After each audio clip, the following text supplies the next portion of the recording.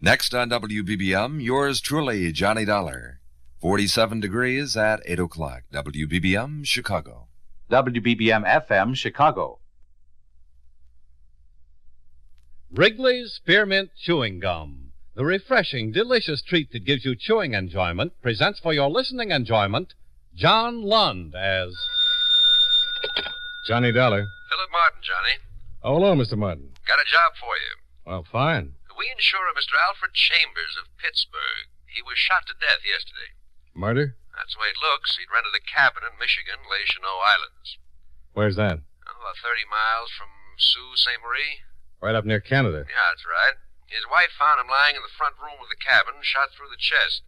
The officer handling the case is Captain George Lane, Sault Ste. Marie Police. He'll be expecting you. I'll leave in the morning.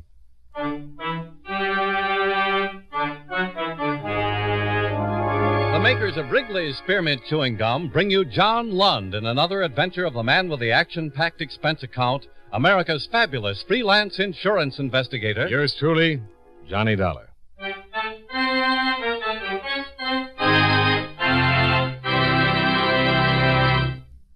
Friends, the makers of Wrigley's Spearmint Gum present these weekly adventures of Johnny Dollar because they know that millions of you enjoy Johnny Dollar. That's true of Wrigley's Spearmint Chewing Gum, too. It's enjoyed by millions, day in and day out. People find that chewing on a smooth, delicious piece of Wrigley's Spearmint Gum somehow makes time pass more pleasantly. Whether you're working, driving, shopping, or just taking things easy, that good, tasty chewing gives you enjoyment and satisfaction. So always keep a package of Wrigley's Spearmint Chewing Gum handy. And whenever you want a refreshing, delicious treat, chew a stick. You'll like it. You really will.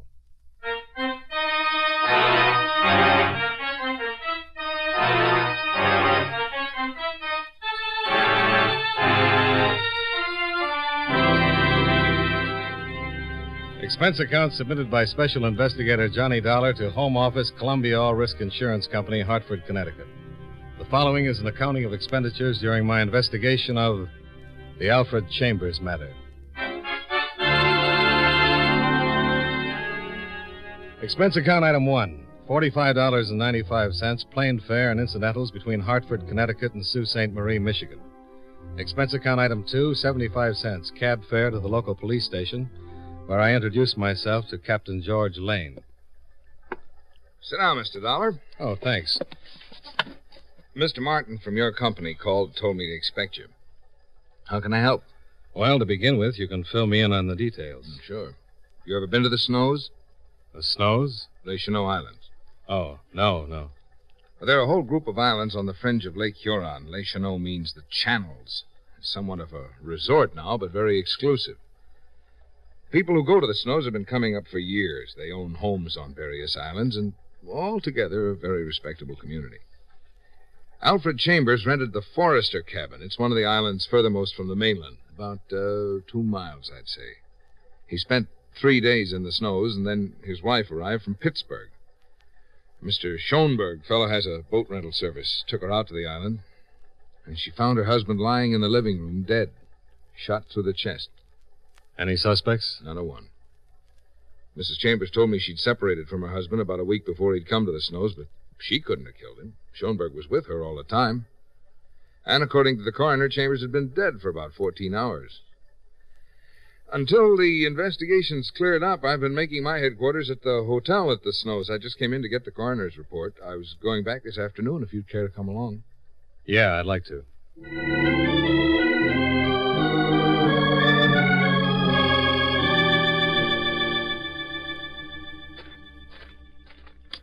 Any other homes on the island? Yeah, several. One about a half-mile south, one on the other side of the island.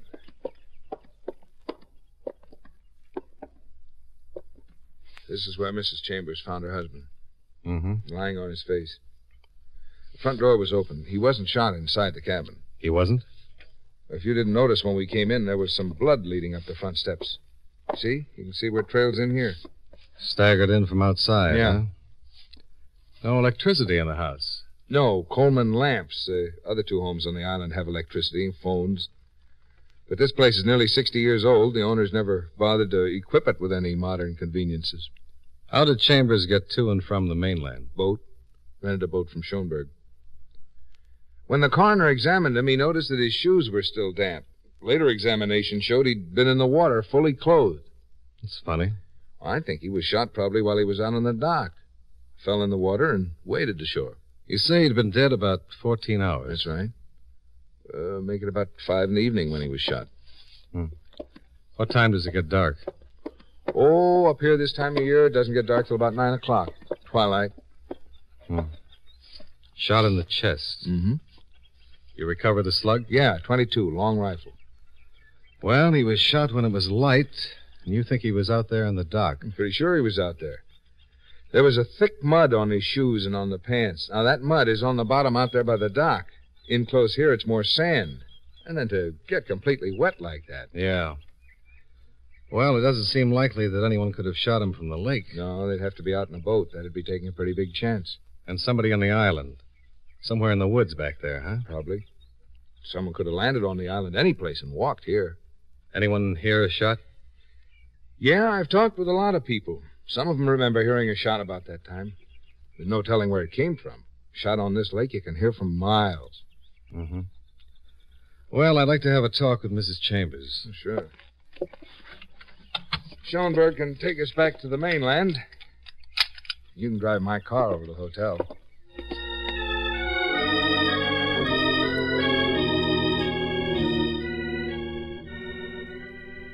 Come in, Mr. Dollar. I hope I'm not disturbing you, Mrs. Chambers. No, not at all. Won't you sit down? Oh, thanks. Oh, it's a beautiful view. Yes, isn't it? Is this your first time up here? Yes, it is. Mine, too. You're an insurance investigator. Yes. My company covers both you and your husband. Well, Mr. Dollar, just how can I help you? Answer some questions. I know it's tough at this time. Well, I'll be glad to tell you anything I can. Captain Lane said that you and Mr. Chambers had separated. Yes, that's correct. May I ask why? Is it absolutely necessary? Your husband's been killed, Mrs. Chambers. Your separation might mean nothing, and then again... Well, it was another woman. Do you mind telling me about it? It isn't the most pleasant subject, but I suppose you have to know. About a month ago, Al admitted that he'd been seeing this woman. He said it was serious. We argued. It was a rather nasty argument. We considered separation then, but because of the publicity, we held off. Your husband was in the steel business, wasn't he? Yes. And we have 2 children. Things like this happen all the time, I guess. And I can understand. I saw the girl one night. She's very attractive. Quite young. I think Al told me she was in her last year in college. What's her name? Oh, I don't think it was her fault. She's young, and my husband was certainly a very attractive man. I don't think it was either of their faults, really. Things like that happen. It would be a shame to involve her now. She's already involved. This looks like murder. Anyone connected with your husband is involved. What's her name? Jane Elkins. I'd never met her, but my husband told me she's a lovely girl, from a fine family. A week ago, I wouldn't have cared whether or not she was involved in a scandal, but now... Oh, certainly I've suffered enough, and it'll be a terrible thing for my children. I thought a lot about the girl after I found Al. I hoped that perhaps she might be spared. She lives in Pittsburgh? Yes. Your husband left Pittsburgh when? A week ago today. He decided to take his vacation alone, think things over. Why did you come up here? Well, I thought things over too, Mr. Dollar. I decided to give Al his freedom. I talked with our lawyer, and he suggested I have one more talk with Al. I left the next morning. Did you tell your husband you were coming up? No. There was no way of reaching him. There's no phone on the island. The letter would have gotten here after I did. So you just packed and came up, huh? Yes. I only packed one bag. I wasn't planning on staying. When did you leave Pittsburgh? The morning of the 18th. You arrived the next morning? Oh, I arrived at the Sioux that night.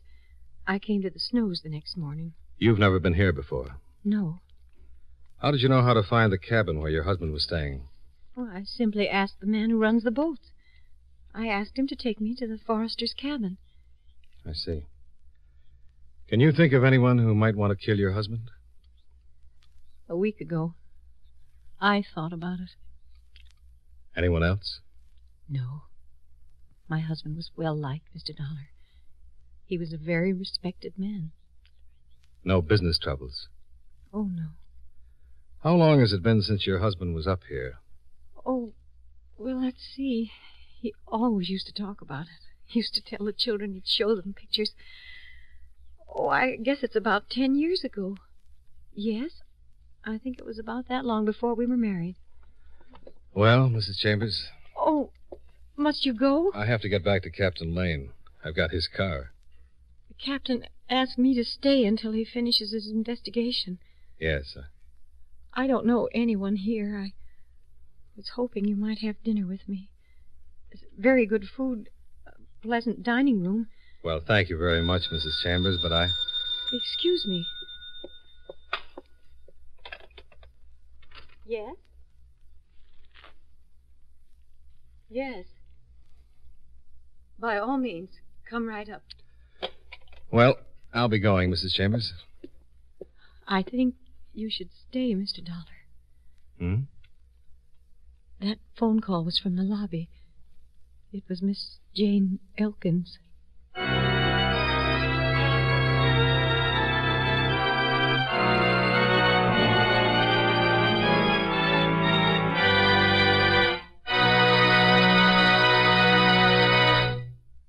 Friends, Wrigley's Spearmint Chewing Gum is a refreshing, delicious treat you can enjoy just about any time. Even when you're busy working, you can slip a stick of Wrigley's Spearmint in your mouth and enjoy the pleasant chewing. The lively, full-bodied spearmint flavor cools your mouth and freshens your taste. The good, smooth chewing helps relieve pent-up tension, gives you satisfaction. As a result, you seem to feel more relaxed and get more enjoyment out of what you're doing. So enjoy chewing Wrigley's Spearmint Gum while you work, and at other times, too. Get a few packages next time you're at the store. That's Wrigley's Spearmint Chewing Gum. Healthful, refreshing, delicious.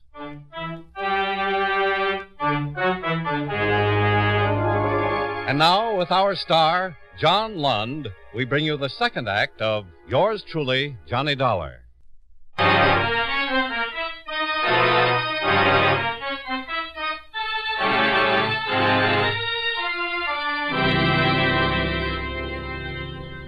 Jane Elkins, the woman who had caused the separation between Mrs. Chambers and her husband, had called from the hotel lobby. Jane Elkins, the Pittsburgh college student, had suddenly turned up at Les Chenauds. Mrs. Chambers? Yes, come in. We've never met, but My husband told me about you. This is Mr. Dollar. How do you do? Hello, Miss Elkins. I'm sorry. I didn't know you had company. That's quite all right. When you called, I asked Mr. Dollar to stay. He's investigating my husband's death. Oh? Sit down, Miss Elkins, please. Thank you. I must say your call certainly surprised me.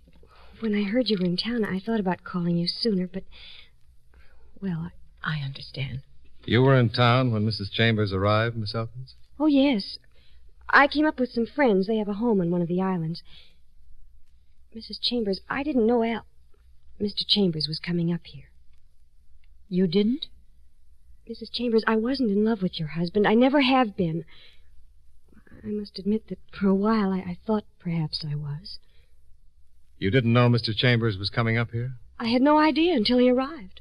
How long had you been here before Mr. Chambers arrived? Nearly a week. You told him you were coming up? Yes. I told him I wasn't sure about...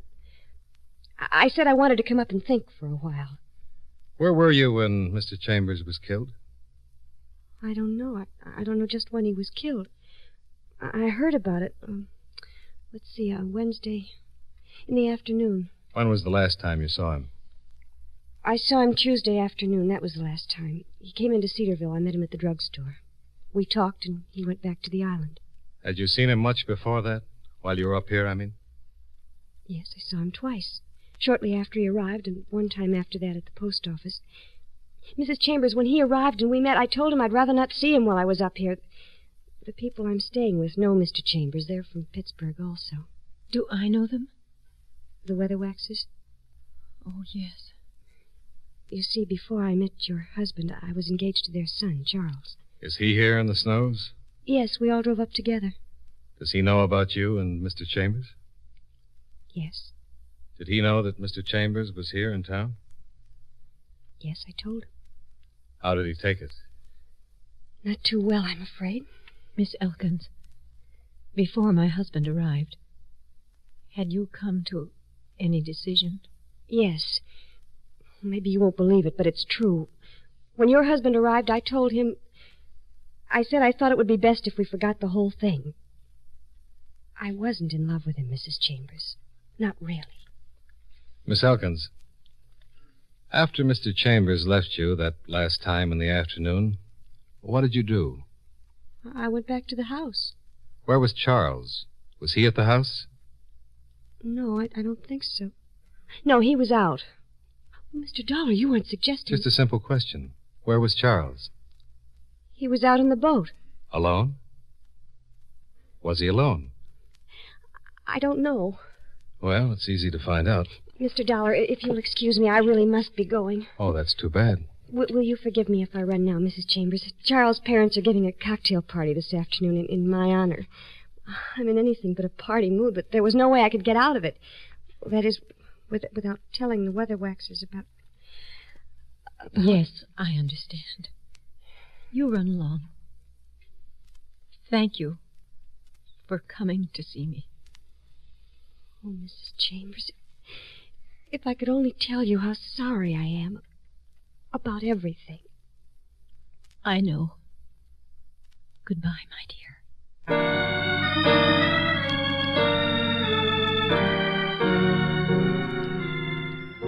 After Jane Elkins left, I talked with Mrs. Chambers for a few minutes more, then made my excuses and drove to the Cedarville Hotel and registered there. I reported my findings to Captain Lane, who said he'd check on Jane Elkins and her boyfriend. Then I stretched out on the bed and tried to figure my next move. Well, it didn't take long to figure. I decided to crash the Weatherwax's cocktail party. Expense account item 3, $1.50, boat rental and Schoenberg services as pilot. We made it in 15 minutes. Schoenberg pulled into a long dock where a veritable armada of small craft were tied up. The party was well underway. The guests were milling around on a long strip of white beach about 50 yards below a huge Georgian house. No one asked to see my invitation, so I grabbed a drink from a passing tray and looked around for Jane Elkins. I spotted her a few yards away talking to a stout mustached party with a rich bourbon complexion. I stepped briskly up to her side. Jane Elkins, I presume? What? Oh. Jane, I wonder if I could have a word with you. Old man, you won't mind if I steal the guest of honor from you, will you? Mind? I certainly do mind. I wouldn't think it... Say, don't I know you? Aren't you Robinson Plumbing Supply? No, I'm Dollar. Insurance. Oh, insurance? Oh, well, excuse me. I'll see you later, Jane. That always empties the hall in a hurry. What are you doing here? I've got a lot of questions that need answers. I don't want to make a scene, but if you don't leave this instant, I'll have you thrown out. You might as well talk to me as to the police. I'm a lot more sympathetic. The police? Yeah, the police. Now just give me some answers and I'll be on my way. What do you want to know? Well, that's better. What time did your fiancé come back here yesterday? I'm not sure. I think it was around 6:30. Mm-hmm. By the way, could you point him out to me? He's standing over there by the bar, the man in the green jacket. Well, he's a big one, isn't he? Now, Miss Elkins, what time did you return here yesterday? About 4 o'clock? 4 o'clock.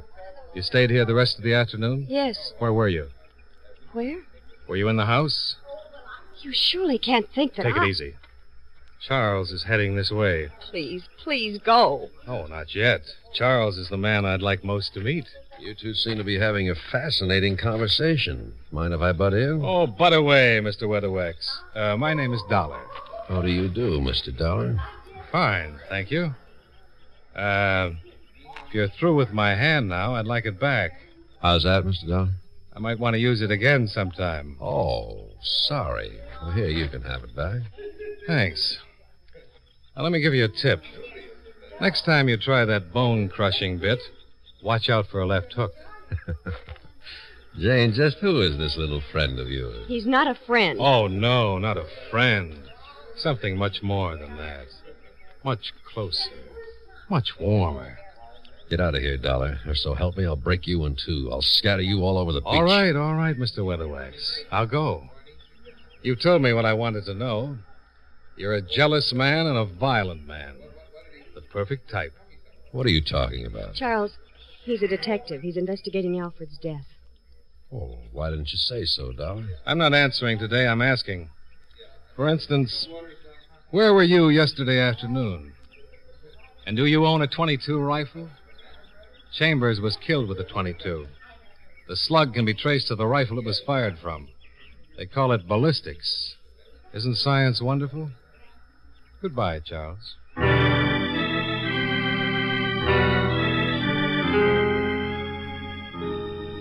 Schoenberg and I took off from LaSalle Island, but instead of heading for Cedarville, we turned into an inlet about a half-mile down the lake where we could still see the Weatherwax dock. We waited there for 10 minutes. Then Charles Weatherwax appeared on the landing. He climbed into a small cruiser and headed south. He cruised to a spot about 300 yards off the shore of Baxter's Island, hove to, stripped down to bathing trunks, put on a pair of underwater goggles, and dived in. He came up seconds later and then submerged once more. I told Schoenberg to pull up to him at top speed. When Charles surfaced again, he saw us bearing down on him and climbed hastily back into the boat. But before he could weigh anchor, we were alongside. Don't leave just yet, Charles. This is a gun in my hand. Yeah, I see it. Spear fishing without a spear, huh? What kind of fish are you after, Charles? All right. Start it up and head for the landing. And don't get reckless, Charles. I'm a fair shot.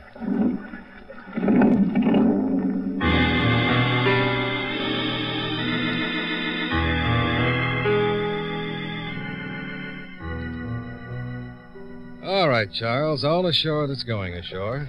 We regret this, Dollar. All right. Let's go up toward the house.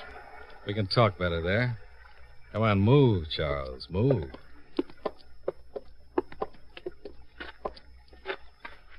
This is far enough. All right, talk, Charles. What were you looking for out there in the sky blue water? I don't have to tell you anything. If you'd rather talk to Captain Lane, it's all right with me. But why not tell me? It'll look a little better on the record. I didn't kill Chambers, but I was with him when he was killed. Go on. I came over to tell him to stay away from Jane. But Jane said that she'd broken with him that same afternoon. Yeah, but I didn't know that then. We were standing out on the dock, he and I, talking. There was a shot, and he fell in the water. And you just left him there? Well, he was dead. Oh, I'm afraid not. He made it to the cabin. Oh, I thought he was dead. I got panicky. I realized how bad it looked. Ran to my boat and took off. Then I remembered I had a .22 rifle in the cabin. I threw it overboard. Then today you made the crack about ballistics. It came to me what I'd done. I'd thrown away the one piece of evidence that would clear me. So I came back to find it. Well, it's a good story, but I don't buy it. I think you're... For a big man, he was very fast. He dived at me suddenly in a flying tackle, and I went over backward. I managed to kick loose from his grip, but the gun had been jolted out of my hand. He scooped it up and pointed it at my head. I jumped at him. He went over backward. I went over with him, grabbed the gun from his hand, and then stood up. Much the worse for wear. You're pretty fast, Dollar. Tell me something. Why didn't you fire? You had plenty of time. Why not? Maybe you're just not the shooting type. Maybe that tall story you told was true. It is true. Well, maybe I believe you. The only trouble is, if you didn't kill him, there's a good chance that Jane did. Are you crazy? Oh, I don't think so. Besides you, she's the only person I know of who had both motive and opportunity and no alibi. Oh, you're raving mad. What motive would she have to kill him? She says she told Chambers Tuesday that it was all over between them. She did. She says she did. But suppose it was the other way around.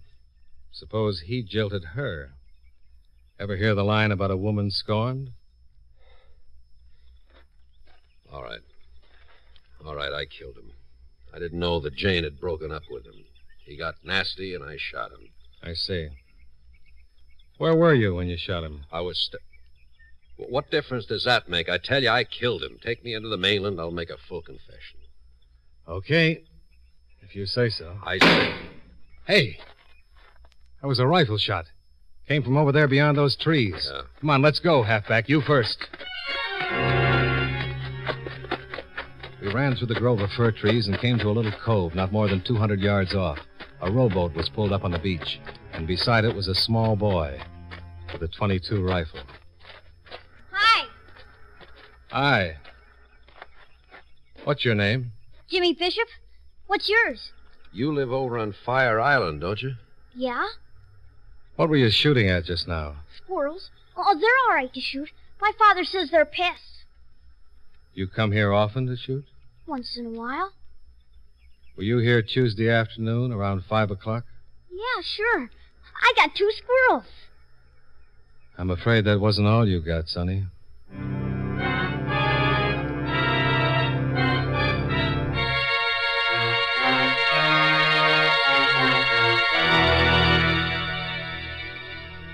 Well, that's the way things work out sometimes. You think you've got a cold-blooded murder on your hands, and it turns out to be a young kid who shouldn't have been given a gun on his birthday. The .22 was checked by the ballistics department and proved to be the one that had fired the fatal shot. At the inquest, the jury returned a verdict of accidental manslaughter. However, it's doubtful if young Jimmy Bishop will ever want another gun as long as he lives.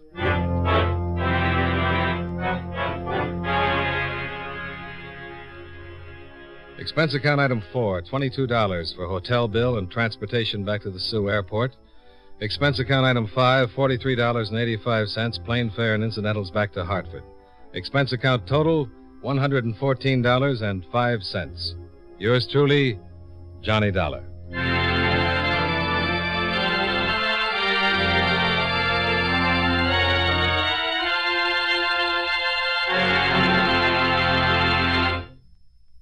Remember, friends, Wrigley's Spearmint Chewing Gum is a refreshing, delicious treat you can enjoy just about any time. Chew a few sticks of Wrigley's Spearmint during the day and see how the good chewing helps you keep feeling fresh and alert. The lively, full-bodied flavor of Wrigley's Spearmint Gum cools your mouth, freshens your taste, and sweetens your breath. The chewing itself gives you a nice little boost, helps you keep going at your best. Millions of people get real chewing enjoyment out of Wrigley's Spearmint Gum every day. And we know that you'll enjoy it, too. Get a few packages and always keep some handy. That's Wrigley's Spearmint Chewing Gum. Healthful, refreshing, delicious.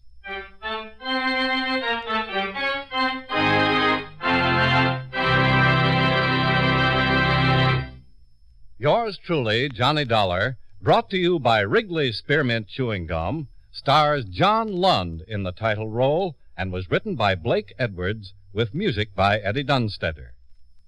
Featured in tonight's cast were Hal March, Marvin Miller, Jeanette Nolan, Jane Webb, and Dick Beals.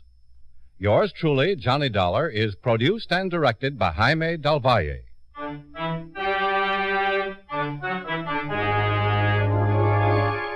The makers of Wrigley's Spearmint Chewing Gum hope you enjoyed tonight's story of Johnny Dollar and that you're enjoying delicious Wrigley's Spearmint Gum every day. This is Charles Lyon, inviting you to join us again next week at this same time when from Hollywood, John Lund returns as... Yours truly, Johnny Dollar.